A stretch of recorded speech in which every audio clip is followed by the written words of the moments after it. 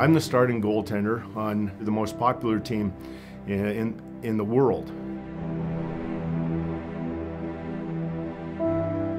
I thought of myself when I was playing well as a general out there. It didn't matter who I was playing against, I was in control. I started having all these thoughts. Maybe this is it. Maybe I can't do this anymore. Maybe I can't stay at that same level. But I wasn't going to tell my guys how weak I was. When you look at mental health, men struggle a lot, and men are struggling with all types of mental health issues, from anxiety to depression, and these are all underreported and very common in men, but very, very uncommonly talked about. I remember Barry Melrose said after one game we lost at home, and he's talking about our team and he goes, and even Kelly can play better. And instantaneously, in my head, I went, no, I don't think I can. You know, I think I've reached my peak. And then I went in a ditch in a hurry. Definitely very lonely.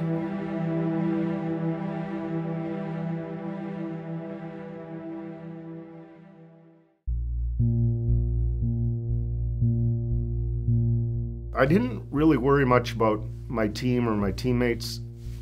They were going to figure it out. I was either going to figure it out myself and keep playing, but I was about my family. I'm the guy, right? Got to make the money, and you can't if you're broken. Men are the strong ones. Men are the people that people lean on. They support their families. It's really hard to admit your insecurities or your issues when people are looking up to you. Back in 92, 93, nobody's talking about it. No guys that I could ever think of in the sporting world would ever share anything like that. Like, you know, just all in your own head, trying to figure it out. Nobody knew.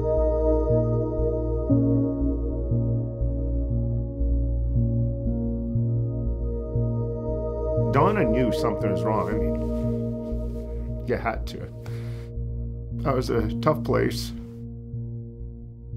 A lot of times people feel quite isolated, feel quite lonely, feel like they're the only ones, feel like they're alone, and don't know where to reach out to.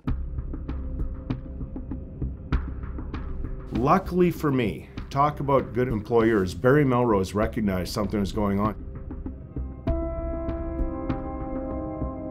I wasn't sugarcoating it. I was telling him that I thought I was done. You're supposed to be the starting goalie on a team in the National Hockey League that has Wayne Gretzky. You're supposed to be a good team, and the starting goalie doesn't think he can play. He doesn't think he can, he doesn't think he's going to play again. I'm laying it on the line. It would have gone only one of two ways. They were going to try and help me or quickly get rid of me. But they invested time.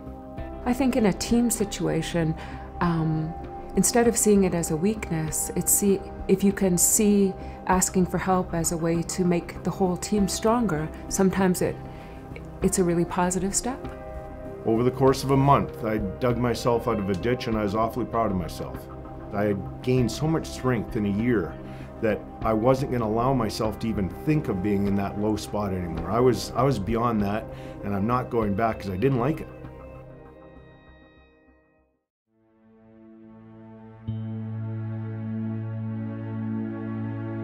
In the end, I think it's what gives you strength, is when you talk about your own insecurities, you become more human. And it's twofold. Like, when you reach out and when you start talking, you realize that many, many people feel the same way as you, and the way that you think often is the same way that lots of other people think. Because I'm somewhat of a public figure, every single place I go, every single day, people come up to me, whether it's in a local coffee shop, they share a story, they talk to me about it. I get a text message, I get an email, I get a phone call from people. So this conversation is happening every single day, and it's not just in the sports world, it's everywhere. Please don't suffer alone. Share your story with somebody, and somebody's going to listen.